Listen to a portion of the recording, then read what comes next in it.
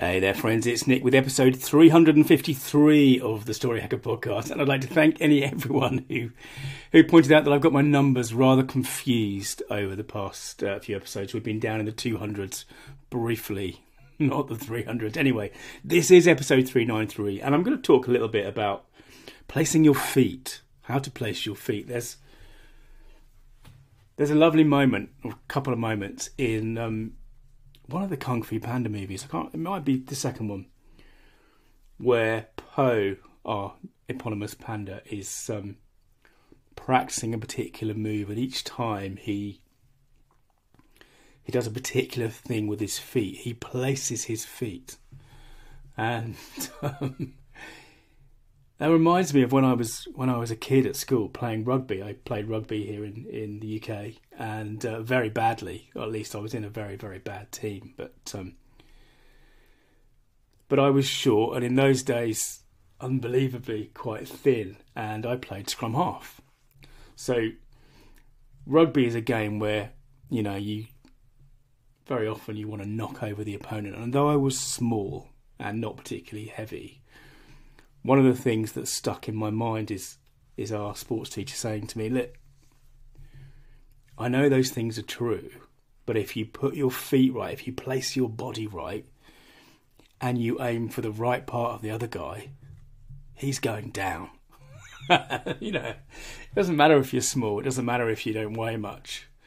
The bottom line is, however big someone is, their feet weigh about the same amount. And bottom line, if you get your arms around someone's legs, they're going down, Nick, he said. So, you do that. And it was about making sure that my feet were in the right place as I came into the tackle, making sure that I was on the right trajectory. And the reason I'm telling you this, the reason I've been thinking about this, is because an awful lot of the stuff that I've been doing this year, in the last year, 18 months, building a new business, the meditation practice, that getting away from news, all of this kind of stuff, has really been about placing my feet in some sense. And it's one of the things that also happens when I'm telling people stories, and I've mentioned this before on the podcast, but I'm in a week at the moment where I've done three story interviews this week. And yes, they are about marketing and about qualifying leads and about, building a better business through telling better stories.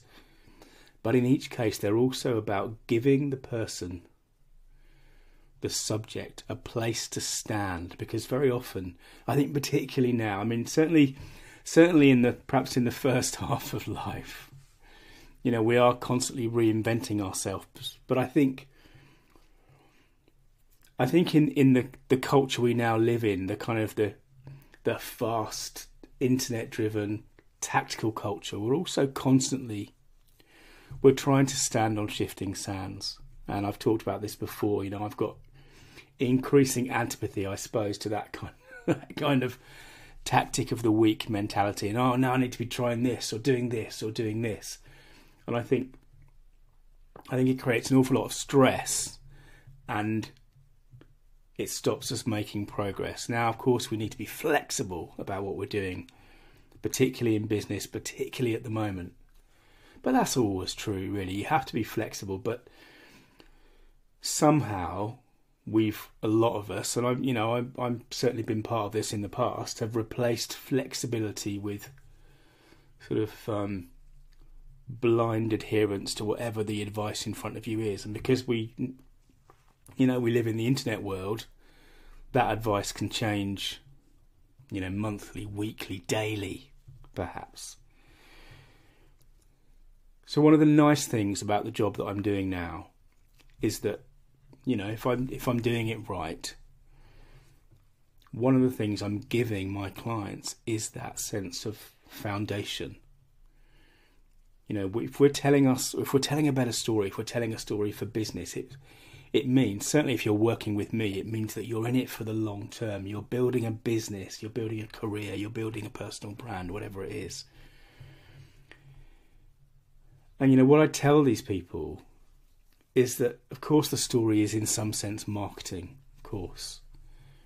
But it is really about more than that. It's about, you know, rooting you deep and giving you that place to stand. And yes, placing your feet. And